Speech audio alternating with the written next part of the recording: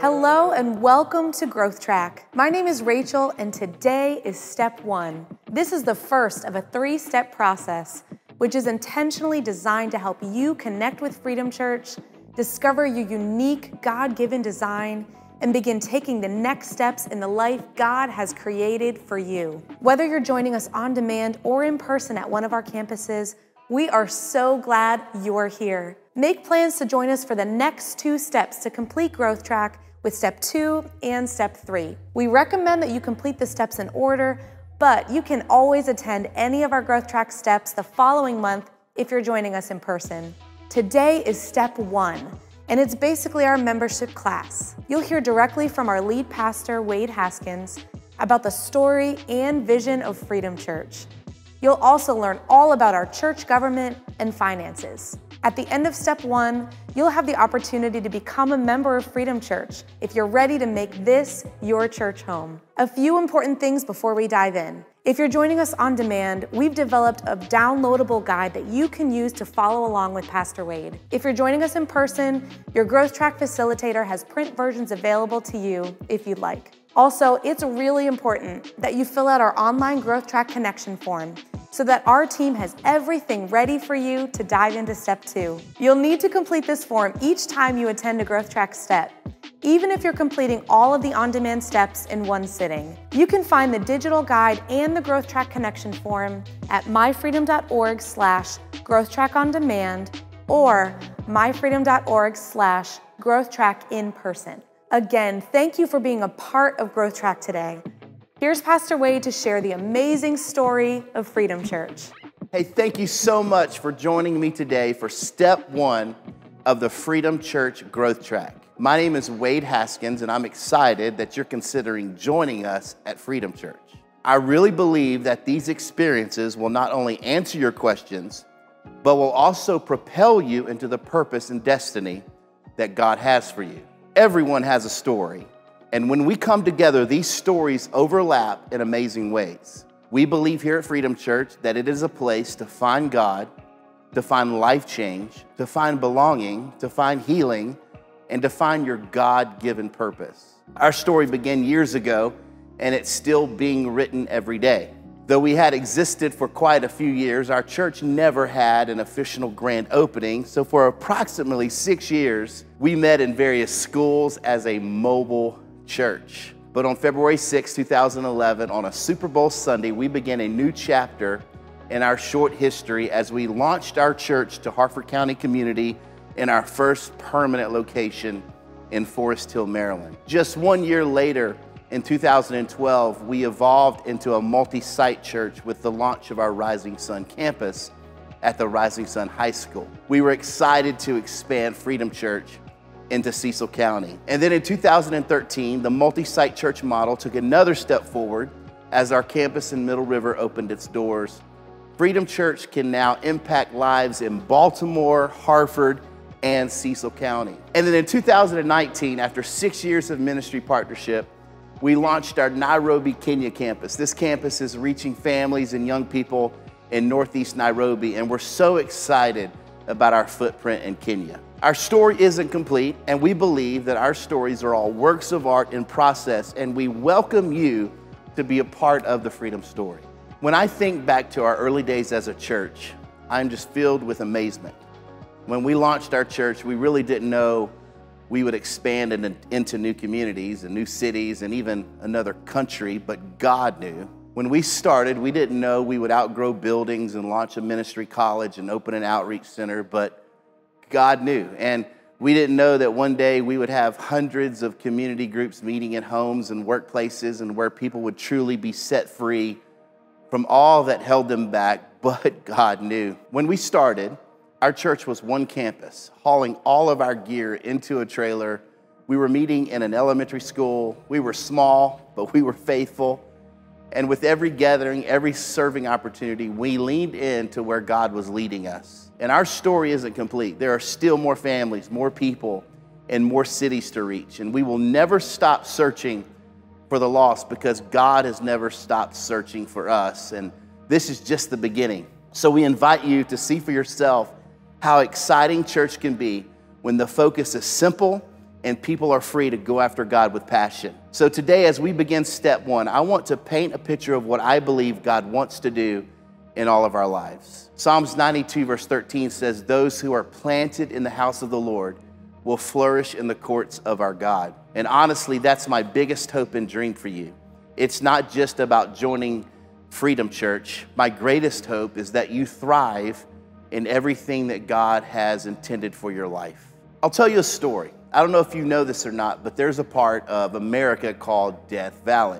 It's the hottest, the driest place in America. And nothing grows there because it doesn't rain in Death Valley, hence the name Death Valley. But in the winter of 2004, something strange happened. Meteorologists have tried to study this, but it rained quite a bit in Death Valley. In fact, in the winter of 2004, 7 inches of rain fell over a very short period of time. Now, nothing happened immediately, but by the spring of 2005, there was a phenomenon called the super bloom. The whole floor of Death Valley was carpeted in flowers.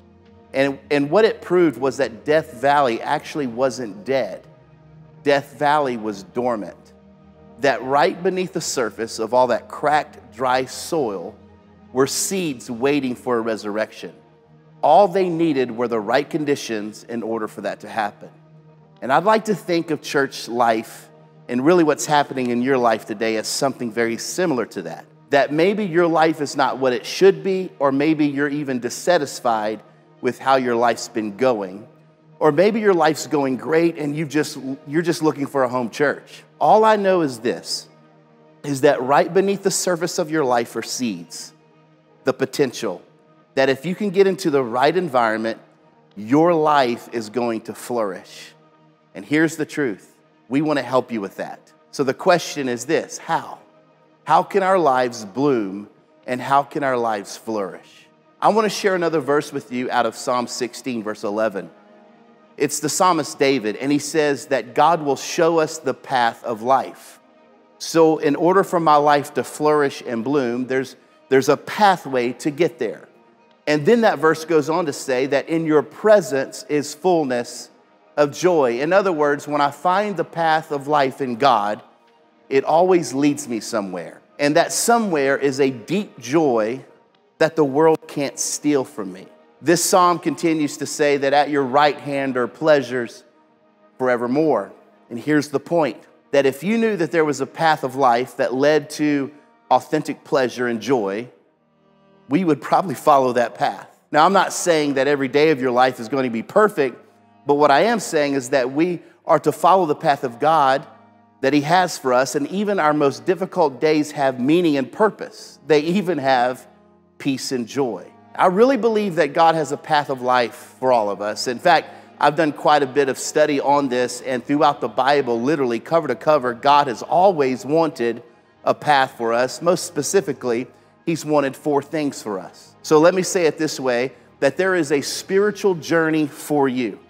There is a path of life for you. There is a very specific one, and I love sharing with potentially new members of our church what that pathway is, and I want to invite you into it. So let me show you what that pathway looks like here at Freedom Church. Now, there are a lot of places in the Bible where it describes this path of life, but I want to give you my favorite, and it comes in the form of a prayer that's in the Bible that the Apostle Paul prayed for one of the churches that he started called the church at Ephesus. You'll find this in your Growth Track book under the heading, Our Prayer for You. So we have this little letter or book of the Bible called the book of Ephesians. And at the very beginning of this book, in chapter 1, the Apostle Paul says this. He says, "Let me tell you, church, how I'm praying for you."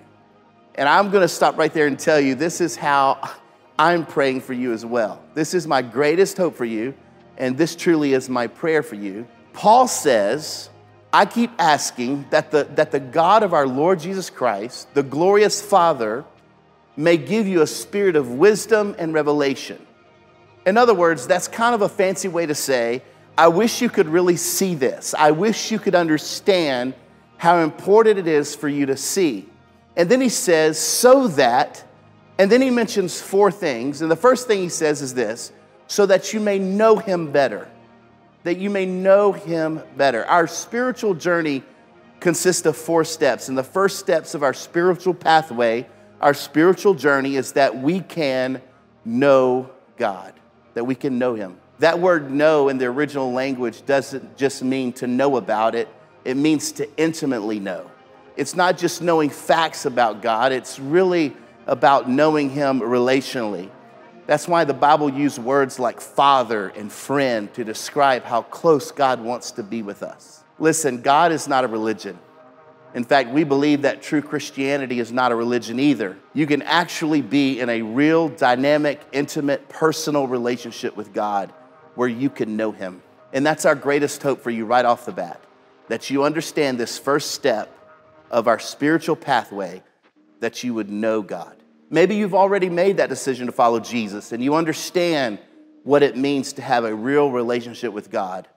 But if you don't, then that's the first step in your spiritual journey. Now, you might be wondering, how do we live this out at Freedom Church? How do we help people know God? Well, primarily, we help people know God through Sunday gatherings. In other words, we've designed our weekend gatherings in such a way where Christians enjoy them. We want those that have been in church a long time or have known God for a long time to really enjoy the fellowship, to really enjoy our gatherings. But important for you to also know is that we decided years ago that we would create gatherings that unchurched people like too. So if you become a member of our church, you need to understand that this is one of our major focuses. In fact, we think it's the most important step in the spiritual journey, and that's why we also invite you to be a part of that process with us. We're going to invite you to be a bringer. Make it your goal to have an unchurched friend with you in church from time to time, someone who is far from God sitting right next to you in church, because this is the first step in the spiritual journey, and it's the most important one. So that's our first step in our spiritual journey, is to know God. Then Paul wrote that once you know God, he says, I pray that the eyes of your heart be enlightened. To which we would say, well, Paul, your eyes aren't on your heart. Paul, your eyes are on your head. But Paul would probably respond by teaching us, no, your eyes aren't in your head, they're on your heart. And the truth is that we all view most of life through the eyes of our heart. You're looking through your pain, your past, and your problems. You're looking through the things that have happened to you. And really, for some of us, even the people in our lives. We've all experienced things good and bad. And the truth is, we're looking through the filter of those things in our heart. And so Paul says, here is the second step in your spiritual journey. That once you understand what it looks like to have a dynamic, real relationship with God, you can now go on a journey of getting your heart clear. We say it like this: find freedom. So first we know God, and then we find freedom. And that's my hope for you, that whatever the pain, the past, the problems, and the people that may have polluted your heart and may have made your life difficult, that you would go on a journey of having all that clean and clear in your heart, that you would find freedom of anything that's holding you back in life. You might say, Pastor Wade, how do we live life out finding freedom? Well, that's what community groups are all about. We help people find freedom through community. In fact, in James chapter 5, verse 16, the Bible says, confess your sins to each other and pray for one another so that you can be healed. We think of it this way: we go to God for forgiveness, but we go to each other for healing. We know that in order to really get freedom from a hang-up or a problem, an addiction or hurt or a wound, is to share it with another person. And that is why we have community groups here at Freedom Church. Community groups aren't mini church services, and they aren't classes where we just study the Bible.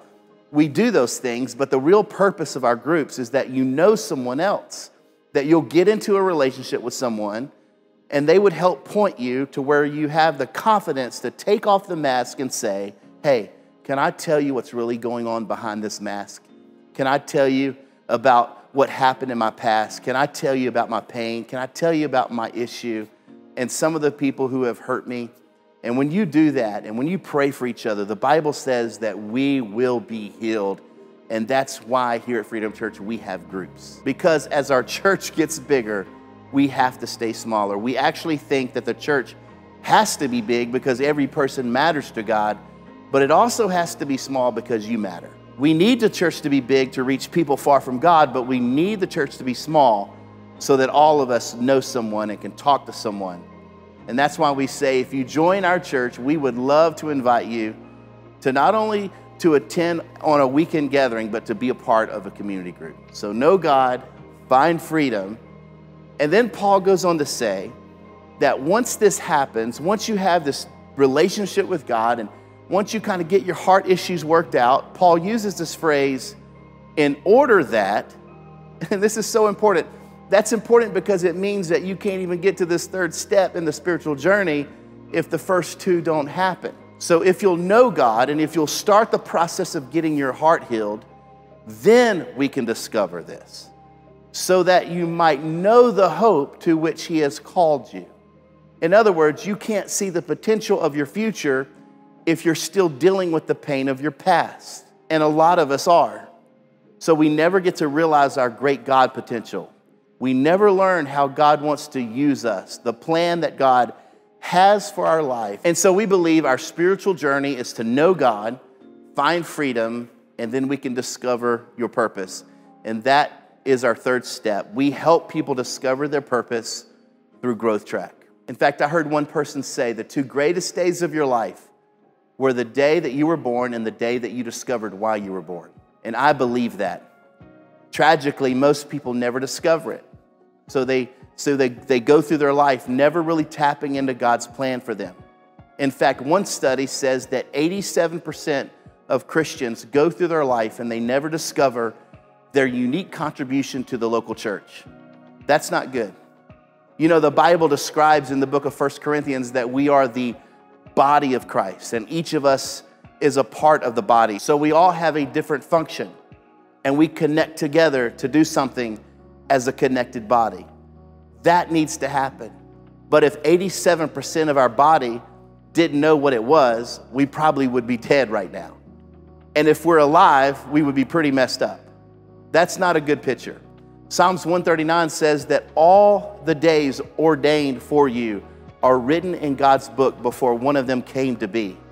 God has that specific plan for your life.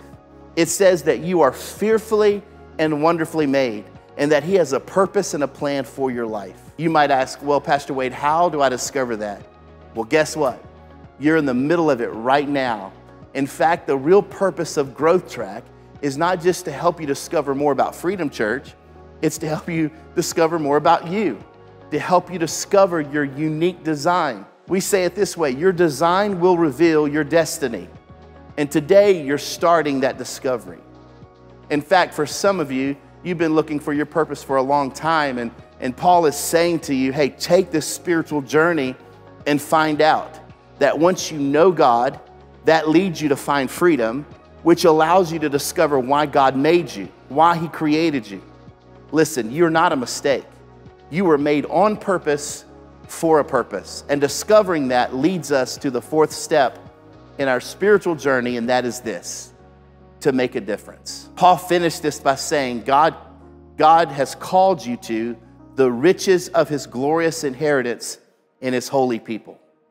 Notice that the inheritance we get as Christians isn't just for me individually. It's for us. In fact, it's for all of us.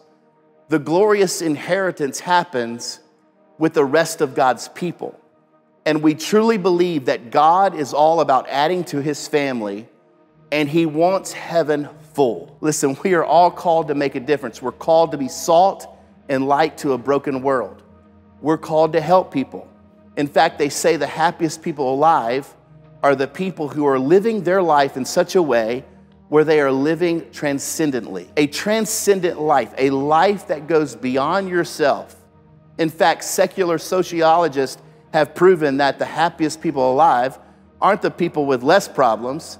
They are the people who really know what their life is about, and they're doing something every day that touches the life of someone else. Jesus said it this way in John 15. This is to my Father's glory, that you bear much fruit, showing yourself to be my disciples.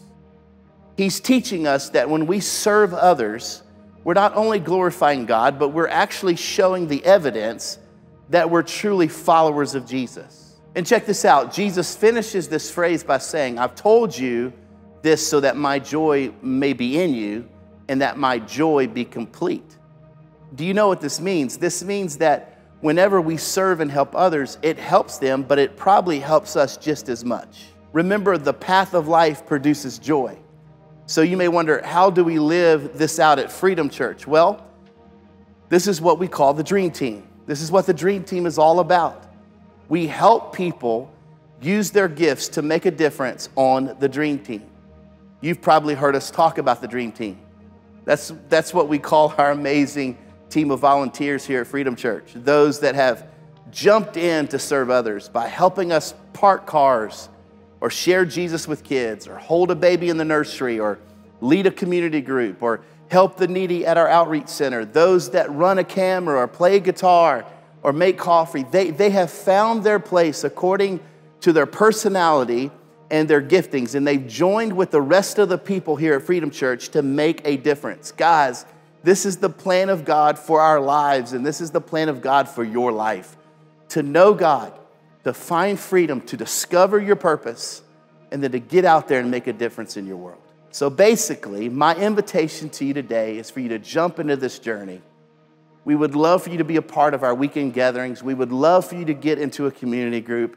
We would love for you to finish Growth Track. And ultimately, we would love for you to be on our Dream Team in an area that you love and were created to do so that we can make a difference in our world. This is what it means to be a member at Freedom Church. We're going to finish up today step 1 of Growth Track by talking about 3 more things, and that is our church leadership, structure, our finances, and membership. In fact, I want to answer 2 of the most common questions that we get asked when people say, okay, I think I'm ready to be a member here at Freedom Church. They always ask questions around our leadership structure and around finances. First, our church government structure. This is very intentional and it works very, very well. As far as leadership goes, our church government is made up of 3 groups. First, we're guided by the ministry leadership team. This team is led by me as the lead pastor, and they oversee the day-to-day ministry and operations of the church. These staff pastors and staff members serve the congregation and are responsible for the development of the spiritual life of the church. Then we're protected by the board of directors, who are members of the congregation appointed by the lead pastor to oversee the finances and direct the provision of the facilities needed by the church. This team provides counsel to me regarding the major financial commitments of the church. And lastly, we're strengthened by the pastoral overseer team.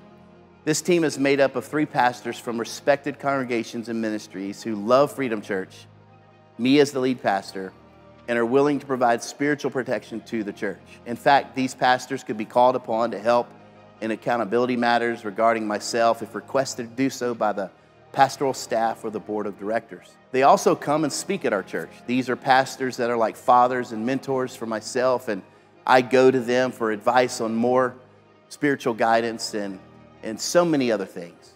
So we're guided by the ministry leadership team, we're protected by the board of directors, and we're strengthened by the pastoral overseer team. Next, let's talk about finances. From the very beginning of Freedom Church, we've been crazy, crazy generous, and I'm so thankful for the giving heart and giving spirit of so many people at our church. It's why we get to do what we do. We hear all the time that people really appreciate that we're pretty low key in the way we encourage people in their giving. In fact, I actually think one of the best ways to encourage people to give is just to be a good steward of our giving. And that's what we strive to do every single day. We treat the finances of the church as God's money, not ours. We work hard to be financially smart and care for the church in ways that help us advance God's vision for us. And that's why we give a portion of our finances as a church to missions and to church planning organizations. We like to say that people give to God through the church, not to the church. We really believe that the giving of tithes and offerings is worship to Jesus. It's an expression of the relationship between the individual giver and the Lord. In other words, this isn't a business transaction, this is worship. This is an important part of our service where we give what's on our heart. So if you become a member today, we would love for you to participate with us in giving. We consider 10% of our income as the standard of giving for the tithe, we encourage you to be a giver who gives faithfully and consistently, because this is your church now, and we invite you to support your local church. The second type of giving that the Bible describes is our offerings. Offerings are when God speaks to you or you hear of a need and you want to give toward that need above your tithe.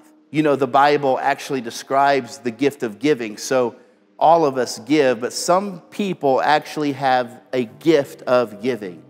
In other words, they believe that God has given them a supernatural ability to give generously. We have those people at Freedom Church, and they actually help accelerate the vision of our church. And I just have to say how thankful I am that the people of Freedom Church are so generous. All right, I want to close out our time today by personally inviting you to become a member of Freedom Church. So what are we asking you to do? Well, we really believe that church membership is actually a partnership. That once you join Freedom Church, you become a partner in ministry. What does this mean? We want you to dive in. Show up at a weekend gathering. Be a bringer. Bring someone with you that hasn't ever been to church or maybe hasn't been to church in a long time. Jump into a community group and build some lifelong friendships that will lead you to freedom in your life. Finish Growth Track and other leadership opportunities like Freedom 252 that will help us grow as a leader. And then get on the dream team. Serve others with your gifts and serve others with your passion. Let me close with this thought. How do you know if this is the church for you? How do you know if God really wants you to do all these great things in your life? These 4 things: to know God, find freedom, discover purpose, and make a difference. Well, I think you can really know if you try it out. And I'm not talking about just try it out, but really go all in. And here's what I am proposing. Give us 1 year. Give us 1 year of your life. And honestly, it probably won't even take that long, but give us a year and go all in, and you will be amazed at who you've become and what God has done in your life. I promise you. So once again, thank you so much for joining us for step 1 of Growth Track, and we look forward to getting to know you better. We hope you've enjoyed step 1 of Growth Track. Thank you so much for joining us. Now that you know more about the vision and values of Freedom Church, please take a moment to fill out our Growth Track connection form found at myfreedom.org/growthtrackondemand or myfreedom.org/growthtrackinperson. This is really important and will help us move you along in our Growth Track process. Make sure you select step 1 as your step today. Our online connection form will also give you the opportunity to select if you'd like to become a member. And if you need more time to make that decision, no worries. You can become a member at any time throughout Growth Track. Be sure to read over the section in your Growth Track book called Becoming a Member that includes our membership covenant.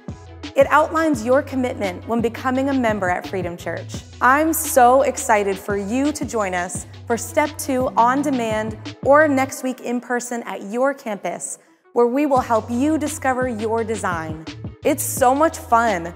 You'll learn just how uniquely God's designed you and how you can become a difference maker wherever you are.